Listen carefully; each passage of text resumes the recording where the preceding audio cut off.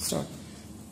Hello viewers, today we have our project which is making an easy bike charger, that is an electric three-wheeler vehicle charger, more efficient. So we can see here that we have two chargers here. This one is the standard charger that we can find in the market, and this one is the test charger that we made ourselves to improve the efficiency.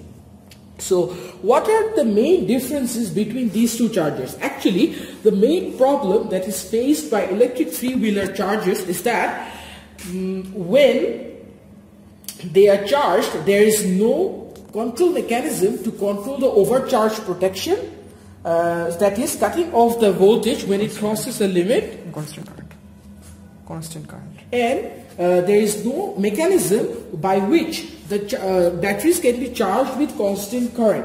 So by removing all those problems and improvising a new circuit, we have built this project.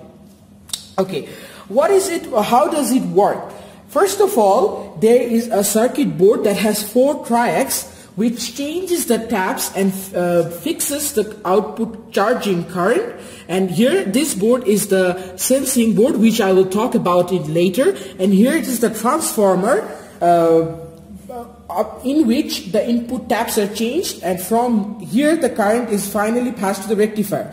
Okay, first let me demonstrate the circuit.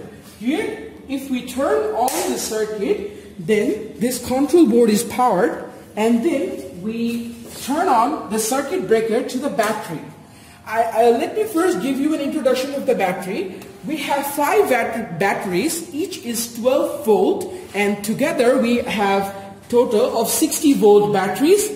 And now we are going to charge the batteries by our circuit. Let me first tell you that this circuit works in such a way that when the battery voltage is around 75 voltage, the circuit cuts off. Okay, as we can see here are 4 triacs corresponding to the 4 taps. And if we see here,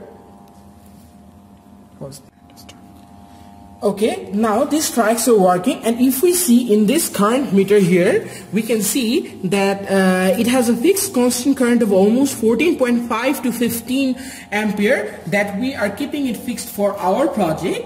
And by changing the taps of the transformer, the AC current taps are changed to keep the current fixed actually, and this AC current is passed through a rectifier bank which has 4 rectifiers in parallel, and when this voltage is rectified, it finally passes on to the breaker and the battery is charged.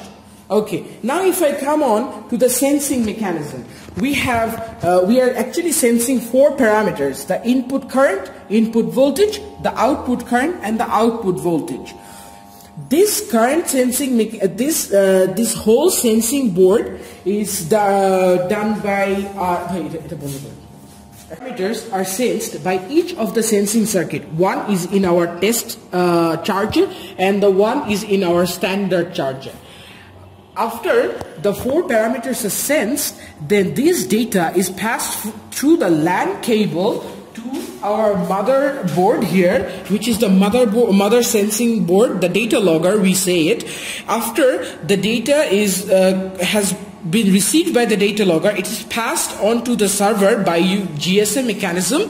And as we can see, our server, this data logger, we can see for our test, suppose we are seeing for our test charger, we see the parameters that we are testing. I have already said that we are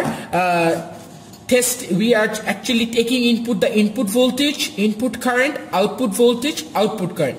So we have already used the data logger from before, and as we can see, after every 1 minute the data is updated and we get the voltage at the input current, the output voltage, and the output current. And by using these 4 datas, we are calculating the input power, the output power, efficiency, and power factor. So by calculating the efficiency for each of the chargers, we are actually comparing which charger is better.